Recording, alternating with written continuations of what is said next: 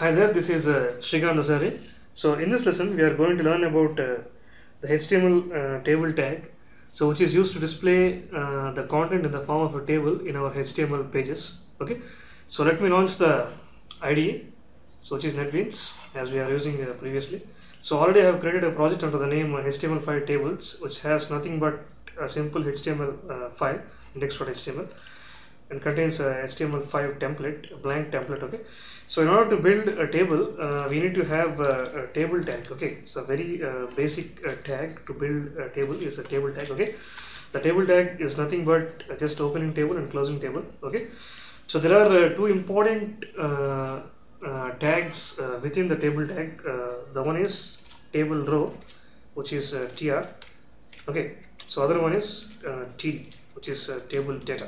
Okay, so why so you might wonder why would we need these two tags inside a table tag. Okay, so imagine of a table as intersection of rows and columns. Okay, so here the rows are represented by the table row tr tag, and the columns, instead of having a column tag for column, the designers of HTML insisted to have a tag named td. Okay, which simply represents table data. Okay, so after all, a column or a cell, okay, you can take something like this.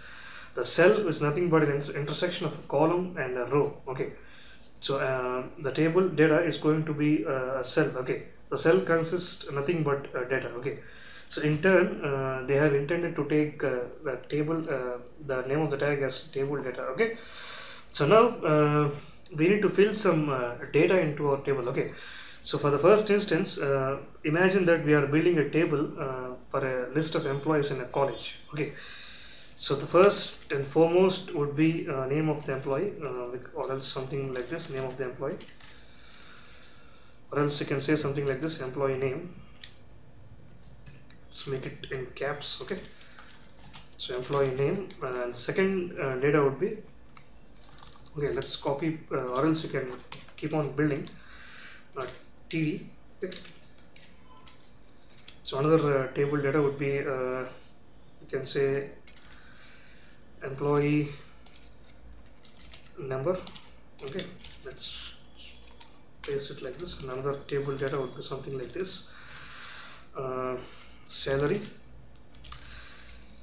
So you can consider these as the initial row as headings. Okay, so initial contents of a row as headings, and the first, last, and the last one would be telephone. So first we need to have a td tag. Okay, and we can say telephone. Okay, so now we have just a simple row and 4 columns, or I can take like this 4 columns or 4 data or 4 cells in your simple table tag here. Okay, so now let us just save and run or view it in our web page. So how it looks in our web page. So I'm just running the page, HTML document inside a web page here. So now you might wonder, so here it looks simple, like just like a plain text here. Okay, so if you view source, so whatever you have taken as a source in NetBeans ID, so whatever that's got displayed here, but this is not what you expected. Okay, so to make it to make it how a typical table looks like, you need to add an attribute. Okay, so let's come back to our NetBeans here. So that attribute is the border attribute. Okay, so the border is the most basic attribute, and starting from HTML5 you need to have only one as the border. Okay, so higher values for border were not suggested in our HTML5 specification. So if you add a border to your table, border attribute to your table tag, and if you just go to your web browser and just reload the page, now you have exactly the same look and feel how a typical table looks. Okay, so in the same way you can add some data or some more data into your table, so to make it some more meaningful. Okay, so let me just copy and paste the entire thing. So after all, the same things repeat. Okay, so again the same. If you need to have one more row with some data in that row, So again you need not type. Okay, so typically you can just copy and paste the whole thing, and just you can add some data here. Okay, Srikanth, my name, so employee number, something you can have a meaningful employee number in that data, 612, something like this. Then salary, let's make it 1 lakh, and telephone number, okay, some 0891 254 2498. Okay, so this is the typical data we have, which we have entered in the second row. Okay, so now if you go to your Chrome and just reload your page, you get whatever the data you wanted, you have entered in your table row. Okay, so I am lazy enough to just copy and paste it a few more times to have some data filled entirely in our table. Okay, so I have just, instead of typing, keep on typing the different names for employees, I have just copied and pasted several times such that we can have a complete look of a table here. Okay, so which consists of 1, 2, 3, 4, and 5 rows. Okay, of data filled. Okay, so this is the typical table which you can so build using all the basic things. Okay, so there are the few more things which were needed to apply to this table particularly. Okay, so if you observe in your table, so the initial the starting row, which is meant not a typical data. Okay, so these are supposed to be headings. Okay, so there is a special tag in our HTML table tag, inside a table tag, which is known as a table heading. Okay, so all these things were intended to be table headings. So I am just here. So for the first row in the table, I am just changing the entire thing to th. Okay, so this is a special tag in our HTML table tag, so which is intended to have so the first one would always be a heading. Okay, so first row in a table will always be a heading tag. So that's the reason we have changed the table data to a table heading.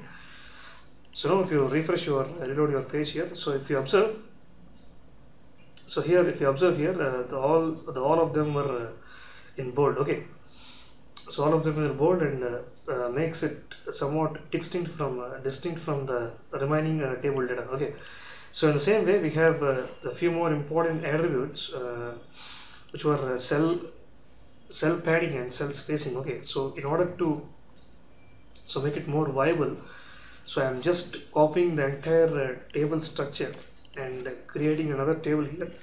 So okay, so creating another table in order to show some distinct nature. Okay, so apart from that, I am also adding a couple of BR tags here.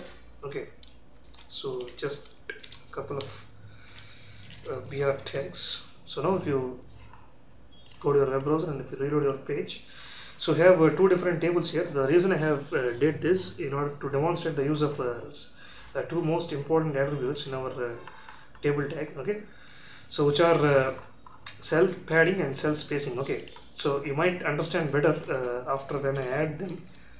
Cell padding. Okay, let's make it cell padding to, so initially by 0, and also cell spacing also to 0. Okay, so now so since we have 0 for both the values, you might not experience any change in our HTML table here. So if you reload, there is almost typical change. Okay, the padding is almost taken to 0 here. Okay, so if you increase that value of cell padding here to 10, okay, so if you increase that value to 10, and if you go to your web page and reload,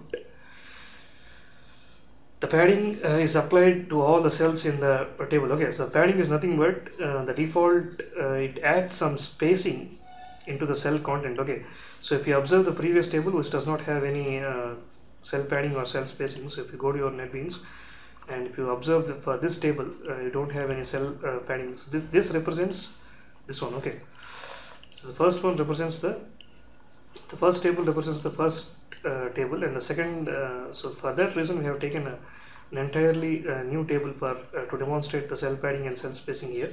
So here we have made the change to 10. So or else you can increase cell spacing from 20 also. So which cell padding to 20, and if you just reload the page, so it just widens your or else padding between the spacing between the inner content of the cell is increased. Okay, so in the same way you have cell spacing also. So if you give some spacing to your cells and come back to your browser and reload the page, so if you observe, cell padding is the one which gives the space between the inner content of the cell.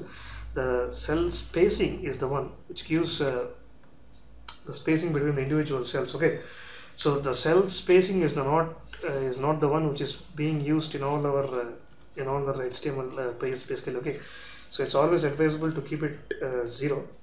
Okay, so to keep it 0. Okay, again if you reload the page, you have the typical HTML table with only the cell padding content. Okay, or else we can make it to 10 here. Okay,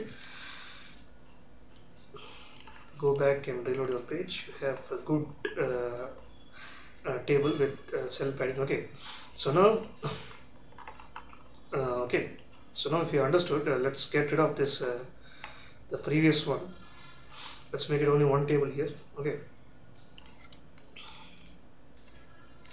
and so get rid of our BR tags. So if you just save and reload our content, we have only one page. Okay, so apart from this, we have so one more important, not that important. Okay, so which is a width. Okay, so width attribute which is being applied on this tag here. So width can be something like you can say 650 or else 650 pixels, something like this. Okay, so if you just save and reload the page, so your table expands according to that width. Okay, so the width or else the width can also be something like this. Okay, so if you go to your NetBeans, the width can also be in the form of percentage. So 80%. So whatever you wanted, you can make it in the form of pixels or percentage. So whatever you wanted, if you just save and reload your page, the table expands 80% of your page, entire page, 80% of your entire page. Okay, so table occupies or expands. Okay, so in the same way, the one more important not attribute, the tag is the caption tag. Okay, the caption tag is the one which is intended. Okay, the caption tag is the one which is intended to have some caption to your table. Okay, so caption.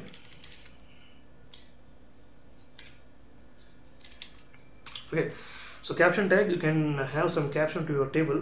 The important thing to remember here is the caption tag should always be sit right below the table tag. Okay, the opening table tag here. Okay, so no other place for caption tag except just beneath the table tag. Okay, so you can have some caption.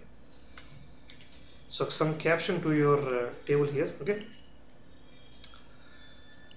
so like so list of employees in our college,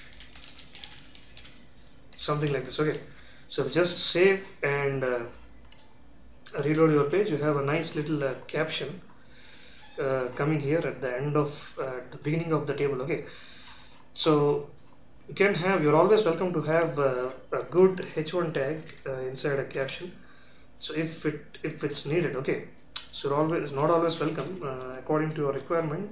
You can make it a simple h1 tag inside a caption tag. Okay, so now if you just save and reload your page, so you have a good h1 tag as a caption. Okay, so this is not always advisable. You can make it h3 also. Okay, so why to have a big huge h1 when it is not that important tag? It's just a caption to your table in our HTML. Okay, So now if you save and reload, you can have a small caption at the beginning of your HTML page. Okay, so apart from these options, so there is one last thing. So what happens if you have one more row? Okay, so at the end, and it contains a single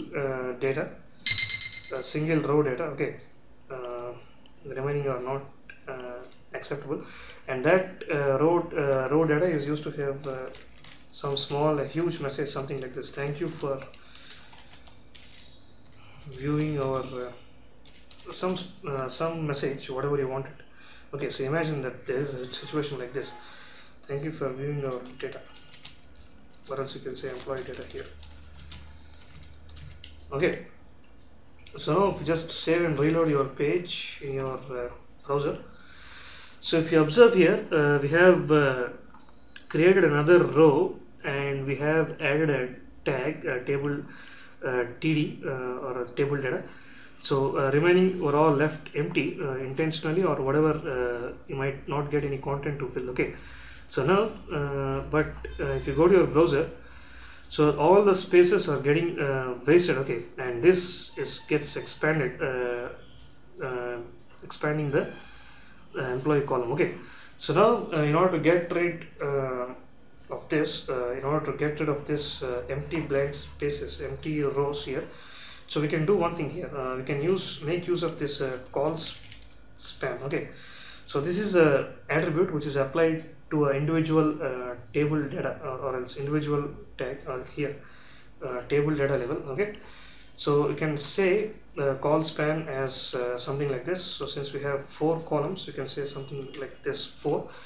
And if you just save and reload your web page here, so okay, so if you see here, so the entire column, the columns were merged, and okay, so the entire columns were merged, and so you can get rid of this unwanted table tags here. Okay, if you just save, and again if you just reload your page here, so it looks better then. Okay, so at the end of the ending tag, just if you wanted to display some message, or else a link, or else some copyright information of your page, you can make use of this call span attribute at the table data level, and you can merge all the remaining content of your remaining contents of your table and make it one line. Okay, so that's the use of this call span. Okay, so this is the basic stuff about the tables in our HTML. Okay,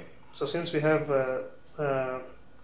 taken a table tag, and the table consists of typically two tags, which is a table row and table data. Okay, so the beginning, you can make it the beginning table, which is always the beginning row of the table, which is almost universally will be a heading.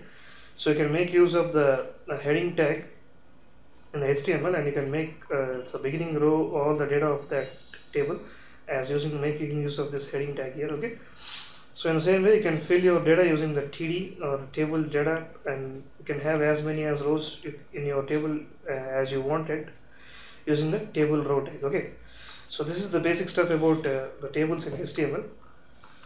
Okay, so see you in the next lesson. Goodbye.